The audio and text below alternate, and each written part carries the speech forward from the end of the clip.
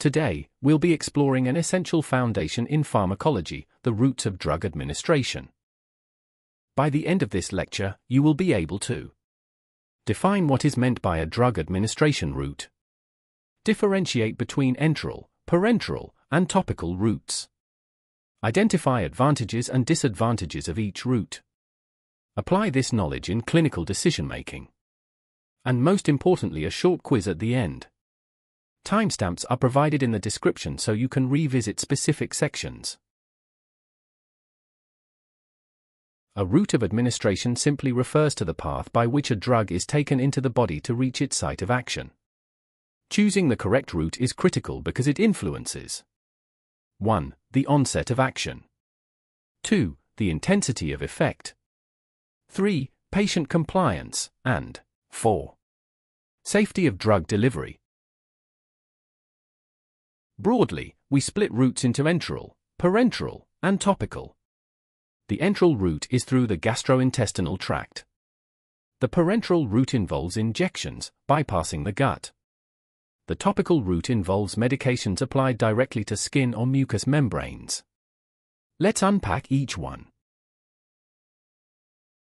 The enteral routes. Under the enteral routes are the oral route, the sublingual route, and the rectal route. The oral route is the most common, convenient, and non-invasive route.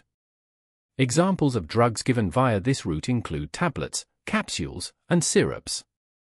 Some disadvantages of this route, however, include slower onset of action of the drugs. The drugs are also subject to first-pass metabolism in the liver, and they are not ideal for unconscious patients. The sublingual route involves placing the drug under the tongue, while the buccal involves the cheek. They offer rapid absorption of drugs through the mucosa, and the drugs bypass first-pass metabolism. An example of a drug given via this route is nitroglycerine under the tongue for chest pain. The rectal route involves giving the drug via the rectum. It is useful when a patient is vomiting or unconscious. Examples include suppositories for fever or seizures. Its disadvantages, however, is that the drug absorption can be irregular. The parenteral routes. They include the intravenous, the intramuscular, the intrathecal, the subcutaneous, and the intradermal routes. In the intravenous, IV, route, the drug is injected directly into bloodstream via the veins. Drugs administered via this route have the fastest onset of activity with a bioavailability of 100%, meaning that all the drug enters the systemic circulation. Examples of drugs given via this route are emergency drugs like adrenaline. The intramuscular, IM, route involves injecting the drug into the muscle. It is slower than IV but has a longer duration. Vaccines are given via this route. The intrathecal route involves injecting a drug into the spinal canal, or subarachnoid space, allowing it to reach the cerebrospinal fluid. It bypasses the blood-brain barrier.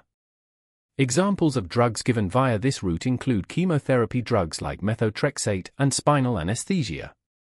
The subcutaneous, SC, route involves injecting a medication under the skin, into the subcutaneous region.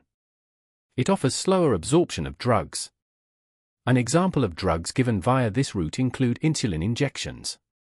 Finally, the intradermal route.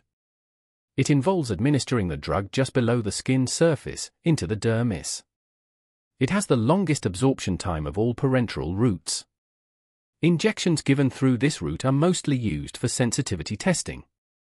Examples are local anesthesia tests, allergy tests, and the TB test, known as Mantoux test. The topical route involves applying medication directly to the skin or mucous membranes, such as the eye, ear, or vagina. This method is designed to contain the pharmacological effect of the drug to the surface or within the layers of the skin or mucous membrane, making it effective for treating localized conditions like skin infections.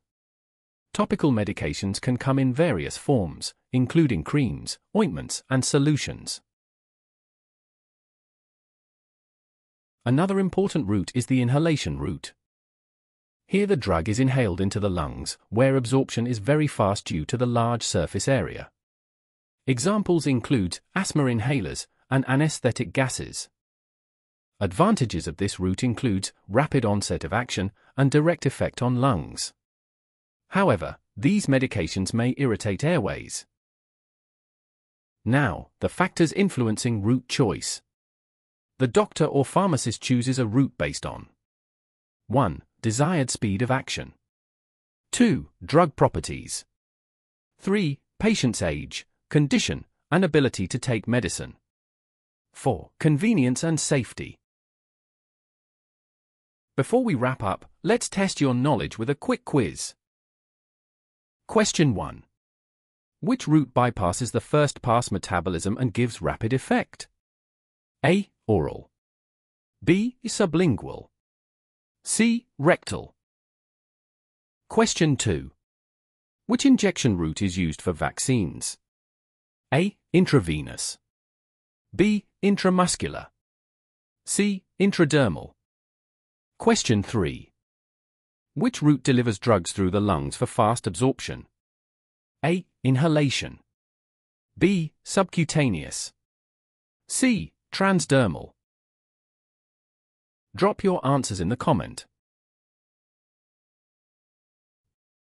In upcoming videos we'll go deeper into each topic with examples, simple analogies, and case studies. Remember to hit that like button, share with your classmates, and subscribe for more student-friendly medical content. Thanks for watching. Until next time,